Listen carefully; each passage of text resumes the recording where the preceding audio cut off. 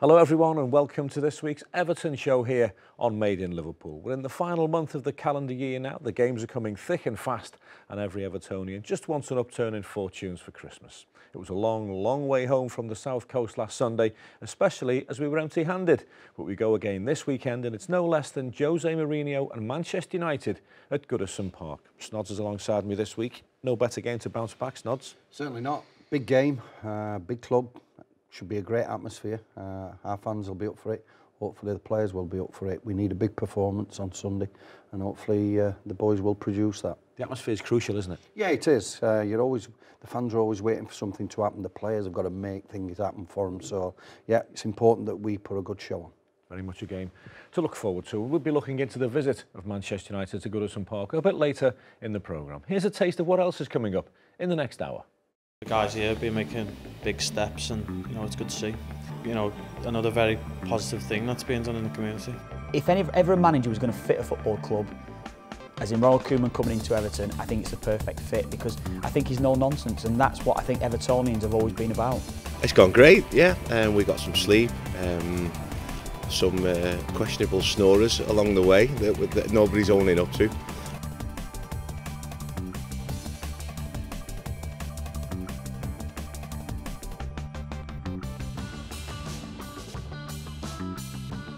For our fans, we have to perform well, and we know, and we have to do that. Well, it was obviously a very big day for Ronald Koeman last Sunday, with it being his first return to Southampton since swapping St Mary's for Goodison Park. But if he was hoping to get off to a good start in front of an unforgiving crowd, he certainly didn't get it. Yeah, it's very frustrated because we had the kick-off, and then it's not possible that we lose the ball after 10 seconds. And that they score after 1 minute, because that's not the way how you need to start the game, and that makes it very difficult. Both sides had chances, didn't they? Yeah, of course. The second half was much better. I think the team put a lot of effort on the pitch. We won more second balls, not really open chances, but we were dangerous. And maybe we deserved a goal. But okay, also we have to recognise that Southampton get some good chances to kill the game after the 1-0. But the problem was again today how we start the game, because to concede one goal after 1 minute, that makes not the confidence to the player what you need to play. The best chances probably fell to Idris again, Gareth Barry, not recognised goal scorers. We're a little bit short of luck at the moment, to be fair, aren't we? Yeah, but Ghana had maybe one good chance in the box that needs to be on target. But okay, also one header from Garrett in the second post, Williams one time. Second half, we were dangerous, we played well, but it wasn't enough. And because you conceded the goal so fast in the game, and that makes them stronger, because they drop back after 1-0, and I know they have really good defending, and the goalkeeper is still the same, the defenders are the same, I know, and then it's difficult to score. Snod, to concede the goal inside the first minute is bad enough, but when you consider that we kicked off, it's criminal. Yeah, that's the most disappointing aspect of it. We had the kick-off, and you like to keep the ball for the first at least 30 seconds. I think we give it away after 10 seconds. And to concede after 43, people say lack of concentration. I don't know, but very disappointing goal to give away as well. You can't blame the manager, surely, can you, when a team concedes a goal after 43 seconds? Not at all, because I know how the boss thinks on football, and he's always saying to them, look, the start to a game is important. Get out there and start from the first whistle, get after players, defend properly, attack properly. And so, no, you can't blame the manager at all for conceding a goal after such short space time. It rocked us for a little bit as well, didn't it? Yeah, it did. It took us a lot to get over it. I thought we were disappointing first 45 minutes at least, because Southampton were beatable. There's no question about that, but we just didn't perform, really. It was a bad day. Well, the general consensus of opinion after the game was that Everton did slightly better in the second half than we'd done in the opening 45 minutes, but although that wasn't good enough to force a leveller, Yannick Bolasie did as much as anyone to at least pose a few questions of the Saints' defence. This was Yannick's take on proceedings after the match. The game plan changes, after conceding a goal early. And I'm sure the boys are disappointed, because lately we're always having to react after a goal, you know, to come into the game. It's just an uphill battle, isn't it, psychologically, when you concede so early? Yeah, definitely, you know, for any team, especially for us, obviously, where the results haven't been the best, you know, last couple, and you know, it's up to us boys to put it right, and we've got another tough game coming up on Sunday, but in front of our home crowd, you know, we're gonna have to put up a fight and stand up. But I know, you know, it's always been a big game at Goodison, especially, and you know, I'm sure the fans are going to be up to it, but us boys got to be equal and ready to stand up and, you know, put in a hard effort in, because it's going to be another tough game. As I said to the gaffer there, Snods, in his post-match interview, we did have chances, but unfortunately they fell to the wrong players, didn't they? Yeah, and there were decent chances. The one Idrissa had that put over the ball, that was a great chance. I thought he'd have finished it, to be quite honest. But yeah, is it right saying the wrong players? They're in a good situation there. You've just got to hit the target, at least make the keeper make a save. So yeah, we did have our chances, Daz, and disappointed that we didn't put one away. Sounds easy, doesn't it? But just a little bit of composure. Take your time and pick your spot. It's easy for us to say from the commentary position, isn't it? It's not easy for me to say, because I weren't the best finisher in the world anyway. People say I rushed one or two things, so I've been in them situations. It's not as easy as it looks, but yeah, if you get half a chance, you've got to try and hit the target. It was just another bad day at the office, wasn't it? Right, let's leave St Mary's far behind us now, just as we did, by the way, on the 4-hour journey back to Merseyside on Sunday. Our next feature is all about Leighton Baines having a go at graffiti. Now, that's not a pastime we endorse, of course, unless supervised at an appropriate venue. But Leighton was keen to learn more when he heard about our Everton in the Community Breathing Space initiative that gives vulnerable young people on Merseyside an avenue in which to channel their energy. Leighton enjoyed himself, as we're about to see now. So today we're down here with the Breathing Space programme, and the Breathing Space programme is for looked after children across Merseyside, aged 14 to 19. So we gain referrals from social services, from different kinds of family intervention programmes, and really just try and provide different kinds of programmes for our young people who are at need. It was nice to get involved, and I think, you know, the end product looked pretty decent as well. But as I say, it's more about what it's achieving, you know, with the kids who are coming down, really, and you know how much it's helping them. It means the world to them, to be honest, for him to be here interacting with the day, like a role model just there. It's great. It'll give them a real boost. Yeah, obviously graffiti is one of the things we do today, but there's lots of stuff we do. At the moment we're doing a lot like cooking with the young people, so learning about kind of cooking on a budget or healthy food. They're currently doing rock climbing as well. It's about giving them new opportunities. It's been really interesting coming down, and gives them an opportunity to get out and sort of get a little bit creative as well. Some help maybe just with confidence and self-esteem. Being outdoors, and all of a sudden, you know, going out and finding jobs, working jobs, coming here, and the guys here have been making big steps, and you know, it's good to see. You know, another very positive thing that's being done in the community. We look to improve our young people's health and well-being, their confidence and self-esteem, by giving them the opportunity to take part in diversionary activities like the graffiti session today.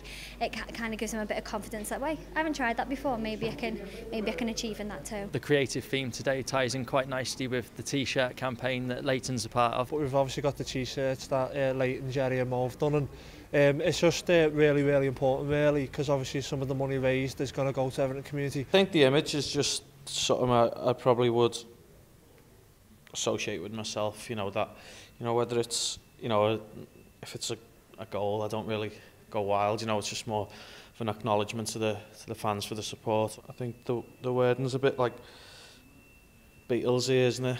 That sort of vibe.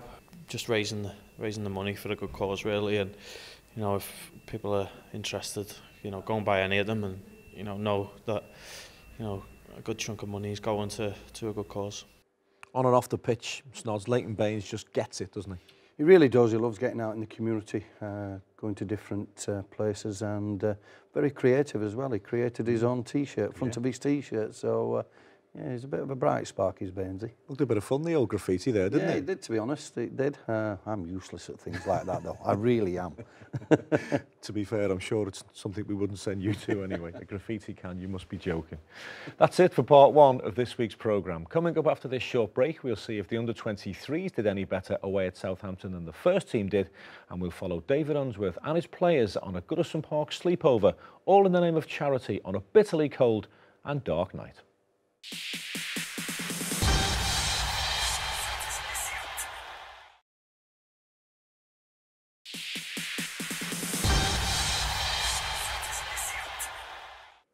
Welcome back to part 2 of the Everton show. Now, 24 hours after the first team lost at Southampton, the Blues under-23s went to the Saints Academy complex to see if they could do any better. And they did. They came back to Merseyside with a creditable 1-1 draw that keeps Everton at the top of the table. Everton under-23s increased their lead at the top of Premier League 2 to 2 points with a 1-1 draw at Southampton on Monday night. The young Blues were dominant throughout and had the first real chance of the match when Oumar Niasse found Dominic Calvert-Lewin on the edge of the box and the forward pulled a save from goalkeeper Harry Lewis. In Fela Olomola, Southampton had a threat of their own, however, and the striker fired this warning shot soon after that was well turned over by Matthias Huelt. 11 minutes before the break, the Toffees' pressure finally paid off. Liam Walsh bided his time before finding John Joe Kenny, and his cross was well turned home by Niasse. Ahead, Everton's lead would last less than 60 seconds as David Unsworth's side were caught cold. From the kick-off, Southampton broke down the right-hand side and the ball eventually found its way to Olomola to steer in via the post. The young Blues remained on top in the second half and Callum Connolly tried his best to find a winner after galloping forward from left-back. There was no way past Lewis, but the draw doubled Everton's points advantage over second-place Manchester City. They next face Portsmouth in the Premier League Cup next Monday at Southport's Merseyrail Community Stadium. That was a decent result for the boys, Snodswell, having taken the lead to then surrender the lead within 60 seconds. Unzi would have been livid, wouldn't he? Yeah, that's as criminal as conceding in the first minute, like the first team did, to concede straight after you're scoring, because the first thing you say after you score a goal is, right, let's keep it tight now, let's not let them get back into the game so easily, and it happened, so he would have been disappointed. Looked a great finish from Oumar, terrific volley, put us in the lead, but then, yeah, concede so straight after it, disappointed. You've been in this situation, Snods, as a young player. The young boys are top of the table. They're edging towards the end of the season. Will they start to feel the pressure a little bit? I think that depends on the manager as well, how calm he is, and I think Unzi's a calming influence on them young lads. I think he's great around them. He wants them to go out and express themselves. So, no, it'll come from him, and he won't have any nerves, any edge about him, and he'll just tell them to keep going out and playing every game as they're playing now, and they're playing with plenty of confidence. He may lose a couple of players on loan in January, mightn't he? Yeah, he might do. That might be a bad thing for David, but it's not a bad thing for the kids. It's important that they go out and get first-team football somewhere along the line. It's a terrific education, isn't it, league football? Well, after that 1-1 draw at Southampton, we caught up with defender Callum Connolly, and he agreed that a share of the spoils was a decent return from a testing fixture. It was a tough game. Southampton a good side, and I thought throughout the game we dominated, and we should have won, to be fair. Pretty disappointed only to take a point? Yeah, we had enough chances in the first half and second half mainly. I had a few chances myself and should have put a few away, but that's football. You was playing left back as well last night, a different position from where you've played mainly this season? Yeah, I've been playing centre half a lot of season, but I feel like I'm versatile enough to play in left back and centre back, so I don't mind. How easy is it to switch from one position to another, from game to game, week to week? I wouldn't say it's easy, but I've played left back, right back, centre back and midfield all the way through my career so far, so I wouldn't say it's that easy, but I've had a lot of training in the positions, so just got to keep going on and see where I'll finish off in my career. So last night you had instructions to get forward a bit more than you probably would normally, playing at left back? Yeah, in the first half I wouldn't say I was getting forward enough, but in the second half I got a kick up the backside and then got forward quite a bit. The league table's still looking pretty nice, top of the table with 23 points after 11 games. Yeah, top of the table, happy days. I think we would have thought we would have been in this position at the start of the season with the group we've got. We've got some great players in the squad, and hopefully we'll, at the end of the season, we'll come out as champions. He's a versatile young man, Callum Connolly. You like the look of him, don't you? I do. It's important that he's versatile as well, because you never know, the first team might need him in a central position, centre-back, as a left-back if necessary. So, yeah, it's important that he can play several positions. I like him. He's composed on the ball.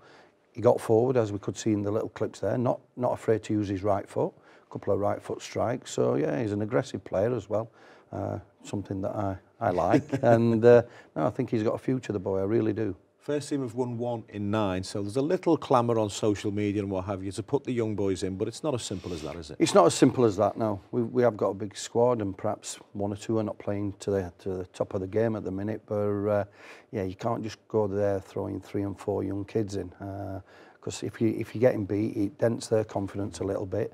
All right, the crowd will be a little bit apprehensive, but no, you can't play them all together. Well, something different now. We're sticking with the under-23s for our next piece of film here on the Everton show, but instead of wearing footy boots and shin pads and trying to win valuable points for the team, the players were in thick sweatshirts, padded coats and sleeping bags, trying to raise valuable pounds for charity. They all volunteered, or at least David Unsworth volunteered them, to do a sleepover inside the stadium to raise money and awareness for the Everton in the Community Homeless Initiative. It was cold, it was dark, it was downright unpleasant, but credit to Unsy and the boys, because they saw it through. We're here this evening to support our homeless programme. You know, we work at the Whitechapel Centre, run weekly football sessions with Whitechapel here at Everton. So we're here to raise some much needed funds this evening to continue our programme. Something new, isn't it? And it's for a great cause, and we mustn't, as you know, jovial as the lads are at the moment, we mustn't forget we're doing it for a great cause. And you know, people do this seriously every night and for years and years. So we're very serious about raising a lot of money for the homeless in Liverpool and putting that right. It's something that not a lot of us have done, so it's going to be an interesting night. It's a great cause, and it's something that we need to respect. It's really good for me and all the lads to get involved. Obviously, Everton as a club's really big on the community side, so it's good to give back. Obviously, we play football for a living and we're in a very privileged position, so to do this and raise some funds for it as well is really good. I think what David Unsworth has done with them has been fantastic, and for him to bring them here, I think shows a real commitment to the world out there and not just football. We're here to produce players, but we're also here to produce really good, humble young men, and you know, they know what it means for this club and the community, and to help the homeless on the streets of Liverpool. Just a huge thank you really to David Unsworth and the under-23s. It's just fantastic. It shows their attitude. You know, his heart's as big as his smile. I think David Unsworth, and that goes through the team. So really, very, very grateful for the time they're giving tonight. We've got to look after our own community. We really do, and you know, nobody should be sleeping out, especially on a night like this. It's freezing tonight, and you know, quite seriously and quite honestly, you know, that shouldn't be happening to anybody in this day and age. It's gone great, yeah, and we got some sleep, some questionable snorers along the way that nobody's owning up to, but no, it was a tough night. I have to say, it was cold, really cold, but we got through it, and you know, hopefully we raised a lot of money. It's been fantastic. What a wonderful opportunity to see our under-23s, the backroom staff, fans all out in the stadium raising funds for our homeless project. But for one night, you know, we can sit there and say, oh yeah, we did it, but we're all wrapped up. You know, we've got layers of clothing on, we're in our sleeping bags, but people do this for real, and that's the real scary thing, and that's the reason why we're doing it, because we want to stop that. We want to give all those people who are on the streets of Liverpool a helping hand and get back on the feet again. There was representation literally from the board down to the fans, and it was great to see the young players there. It was nice that you had that sense of, well, we're Everton, aren't we? We're the biggest family in football, we really are, and the work that Everton and the community do. What a family to belong to, it's a privilege, isn't it? We'd do it again, you know, to help and to raise that awareness is the biggest thing that can come out of this. Snobs, I've watched that piece of film time and time again. I can't see you anywhere. I was otherwise engaged, or I would have definitely been there, Daz, without a shadow of a doubt. But what Unsy's done is he's told the lads, hey, come on, let's get out, let's do our bit. And it looked absolutely freezing, but to the credit, every one of them went out. They're aware of the situation around the streets of Liverpool and the country, to be honest. So I think it's a great effort what they did. I did say tongue-in-cheek that David Unsworth volunteered them all, and he did, but they backed it, the young lads, to be fair. Yeah, and that's why David Unsworth said he wants them to be footballers, but he wants them to be humble young men as well, and realise that it's a big world out there, and if they weren't footballers, then in reality, somebody could be living like that, which they are. So, yeah, it's a great effort, and all the lads did it with a smile on their face. I'm sure they were freezing through the night, but they all got through it, and credit to them. We've been to Goodison Park at night games for reserve games when there's not 38,000 people in there. It can be cold. It can be cold. You get wrapped up, you put your hats on, your gloves on and everything, and you're still uncomfortable. So to be in a sleeping bag through the night, but I just can't say enough. I think they've done a great job. Absolutely fantastic. All credit to the lads. They braved it out and they did what they promised to do. David Hennon, by the way, was still shivering 2 days later. As for me, I was shivering at the very thought of it, but I was already down in Southampton anyway. Well done indeed to everyone involved. We'll be back on the Everton show in a couple of minutes.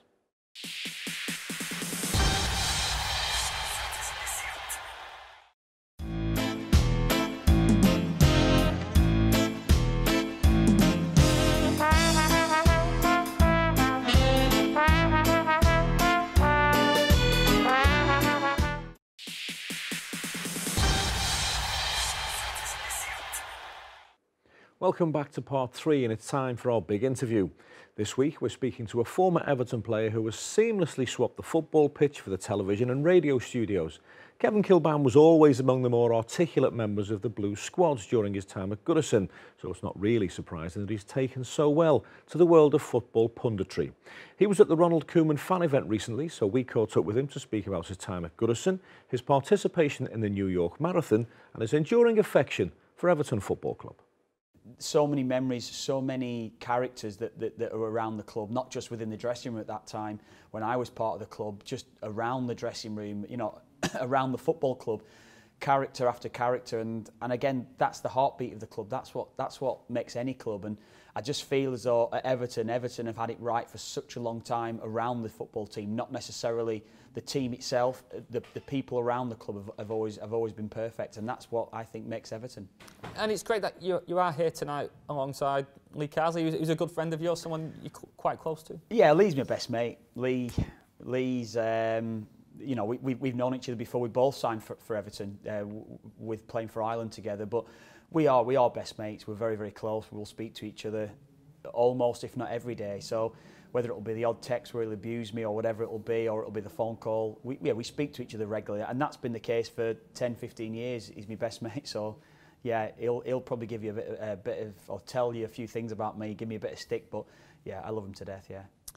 Of course, you've just flown back from America the last week or so. Tell us what you was doing over there in New York. Yeah, I was over running the New York Marathon last Sunday. That was tough going it was, especially when you have a slight injury along the route. But yeah, I was running for the Down Syndrome Association. I've worked with the Down Syndrome Association since my eldest daughter Elsie was born, when I was part of Everton at that time.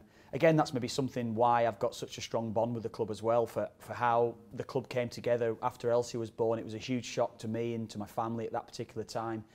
But the club came together around me, again, teammates who I would class as friends now because of how they came around me and how they supported me through a difficult time. But not just my teammates, as I said before, it was the people around the club, everybody. And that's why I've got so much respect for this place, and that's why I'll always come back with a smile on my face because of what happened during those times. But yeah, I ran the New York Marathon for the Down Syndrome Association, so managed to raise a few quid, so that was the most important thing. And yeah, it was pleasing just to get round last Sunday. How much money did you raise? What time did you do the marathon in? I did it in 4 hours 13, so I was actually very disappointed with that. I really was disappointed. I was expected to run about, certainly under 3:30, 3:15. I'd done a 3:14 marathon a couple of years ago. So I was expected to go something around that, but I did pull my calf halfway around, so that wasn't great. Again, the legs probably going on me, the muscles are not as strong as they probably once were. So yeah, the time wasn't the best. As for total, I think it's around about 6,000 now. And I actually, another thing, I didn't promote it enough. I didn't promote it like I probably should have done.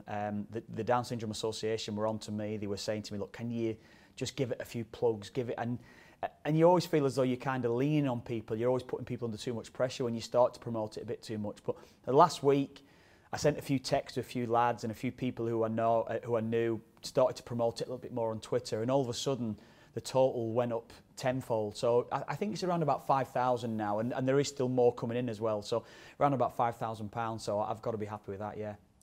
From what you've seen of Everton so far this season, with your pundit's hat on now, what changes have you noticed from the way we played last season to the way we play now since Ronald Koeman's come in? I think, first of all, it's quite glaring. I think every Everton will say that, much better defensively. I mean, I say that with the Chelsea defeat a few weeks ago, but take that aside, Everton have been much better defensively. And there was certainly a turn in Romelu Lukaku's form. I think whatever's been said to him, a month, 6 weeks ago, to get him back firing again as well. I think that was very important for Everton, because getting him back going again, I think it gives a lift to the whole side, and that was hugely important. So you've got to maybe perhaps credit, obviously Romelu Lukaku himself, but credit the manager for getting in his ear, getting him back on side, because there's certainly been a change within him, I felt as well, watching them. And I think in general, you look into all, I'm always looking to the Irish boys. I'm always looking at Seamus Coleman. I think he's getting better and better. He's got the armband now for Ireland and become captain. I think he's excelling. I think he's getting better and better every season. James McCarthy's another I would watch. Darren Gibson, Aidan McGeady, although he's gone on loan to Preston, who I would obviously keep an eye on for them as well, who's actually playing quite well. So you look to the Irish boys, but aside of that, I think Everton have got a strong side. I think Bolasie's a very good signing. I'm looking to him this season now to provide assists and of course get his own fair share of goals himself. Defensively, I think Ashley Williams, I think he's been an excellent signing. I think alongside Jagielka, whoever it's going to be this season, I think Everton have got the nucleus of experience with Leighton Baines, of course, still around, Jagielka, Williams' experience, Seamus Coleman, who's now maturing even more, with the more inexperienced players, to try to help the likes of Ross Barkley. I'm looking for him as well to try to kick on over the next year or two and fulfil his potential. So there's a lot of positives. There really are a lot of positives. And I do feel that even listening to Ronald Koeman talking, I think the club's probably short of maybe 2 or 3 players, and I think that will be addressed in this next coming window in January and beyond that. So I think the issues that are there that will need to be addressed will be addressed, and I think going forward Everton are in a strong position. And finally, Kev, obviously you're here tonight in the company of Ronald Koeman. Have you had a chance to chat to him? Have your paths crossed at all over the last few years? No, they haven't at all. I mean, I cracked one down there, but I grew up supporting Ireland, probably as everyone would know that. So I seen him score against England in, what was it, 92, something like that, 93, something like that, whatever it was, towards the end of Graham Taylor's reign. I think it actually cost Graham Taylor his job as England manager. And everyone in our house, we were off the settee that night. We were off the couch supporting Holland. So as bad as that sounds, that's how it was maybe in my house growing up. So we all know. In my head, first of all, I think of Ronald Koeman, the player. I think of him scoring the European Cup final for Barcelona at Wembley. I see him scoring goals, so many free kicks for Holland, being such a linchpin for Holland as well during those top sides that they had, Barcelona. So he was a top-class footballer, and I think his transition to management has been, I wouldn't say it's been seamless, because he's probably had a few ups and downs as well, but you look at him at Benfica, you look at him at Alkmaar, you look at him at the various clubs he's been at, then you look at him at Southampton going in there, you look at the job that he's done at Southampton. It's a great step for him now to come into Everton. I think he's the manager that if I'm looking at Everton now and I'm looking at a side that wants to go on now to that next level and start challenging in the top 4, start challenging for trophies, he's the ideal manager. To be honest with you, I don't think he talks rubbish. I don't think he does. I think he's straight talking. I think he says it as it is. As a player, that's exactly what I would want from him. Would you appreciate that as a player? Yeah, totally appreciate it. The manager says it is, straight to the point. If I'm not playing well, I want him to tell me I'm not playing well. I want him to tell me how I can improve. I don't want him to beat about the bush. I don't want him to skirt around the edges and tell me things that weren't necessarily true. With Ronald Koeman, I'd feel as though, as a player, some players might not like that, don't take me wrong, but I think most players should listen to what he's saying to them. He's been there, he's done it as a player. He's been there now and he's doing it as a manager. So if he's telling you that something isn't quite right, you've got to take it on board and you've got to try and then adjust. You've got to try and get better because of that. So he's the ideal man, I think. I think if ever a manager was going to fit a football club, as in Ronald Koeman coming into Everton, I think it's the perfect fit because I think he's no nonsense, and that's what I think Evertonians have always been about. Killer was another great lad during his time at Everton Snods. Never a superstar, but every team needs a Kevin Kilbane type player. Yeah, not only on the pitch, but in the dressing room as well. Good company, good lad, likes a laugh. So I can imagine him in a dressing room environment being a good lad as well. So, and he always give his all, whether he were playing well or not playing well. He wouldn't stop running. He wouldn't stop chasing back, tackling, etc. So, yeah, good club player and international player. Many games for Republic of Ireland, and a likeable lad. And good at his job now. I was just going to say, he's doing well at the old television and the radio. He's got a big radio show in Ireland. I like listening to him. I think he talks sense, he talks well, and yeah, he's doing very well on that side of it. You spoke there about Ronald Koeman being the right man for the job, the right man for Everton Football Club, and he is, isn't he? I've no question about it, he is. He will get things right. I've spoken with him on several occasions. He wants Everton to be successful, and I really do think he's the man. I think we'll see a few signings come January and in the summer especially, and I think Ronald Koeman will get Everton up where we belong in that top 4. It's not the easiest time of the year to recruit, is it, January? No, it isn't. It'd be difficult. A lot of fans have spoke to me saying, oh, we need plenty of players in January, but they're all in Europe, all the better players, and it's not good just going for players that are going to make squads, Everton squad.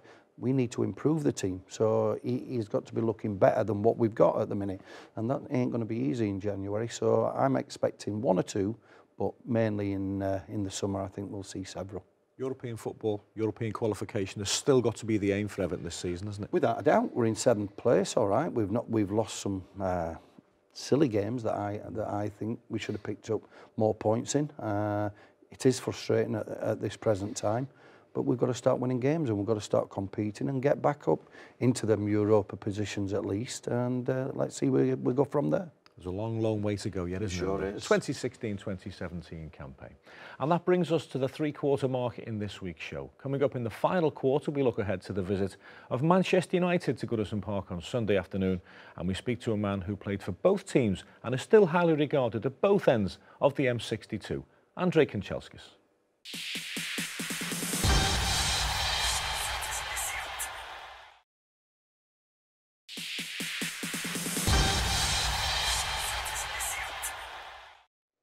We've reached the 4th and final part of this week's show, and we're starting it with Andrzej Kanchelskis, a man who illuminated Goodison Park during his brief stay at the club.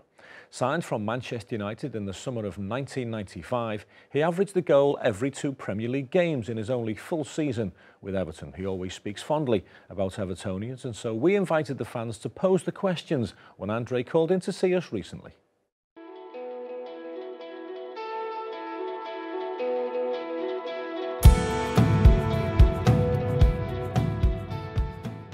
No, I think so, no, because my best game at Everton, it's derby against Liverpool at Anfield.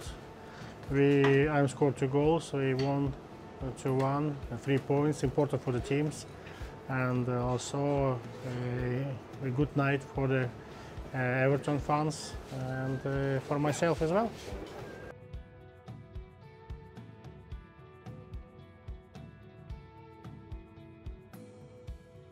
Duncan Ferguson is a great guy, a big guy, he's a good forward, you know. I think so. It's nice person, you know, as well.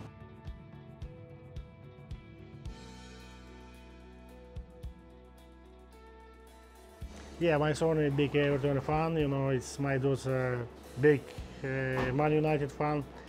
It's always fighting. Man United, Everton. It's anyway. Just this in life and under life. I never say to take for a fan Everton or another club.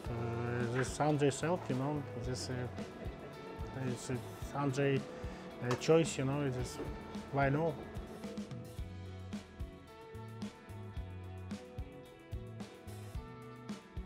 I just. It's better with Scottish accent, you know. When I'm playing in Scotland, sometimes I don't understand what coach said, you know. It's better. It's anyways. It's no matter accent. It's good.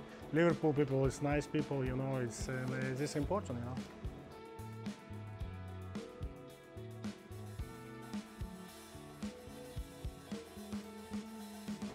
Very difficult play against Paolo Maldini. You know, he playing in Milan. He's playing national team Italy. I think so. It's a very difficult play against him. A wide man with blistering pace who creates goals and scores goals in equal measure. Do that, Andrei Kanchelskis now, couldn't we? Every club could. Every club, you're right. I know talking to Graham Stewart about him, I didn't, unfortunately didn't play with Andrei. I'd left the club, but Graham Stewart rates him very, very highly. I'm sure he said he's probably the best player he's played alongside Diamond, so he must rate him very highly. But he were pacey, he could score goals, and you'd pay millions for a player like that these days. What needs to change at Everton, Snods? Oh, it's a tough question, Daz, because I think the players are well capable of pulling a performance in, and there's no question about that. I really don't know the answer to that one. It's a tough one, isn't it? It is a tough one.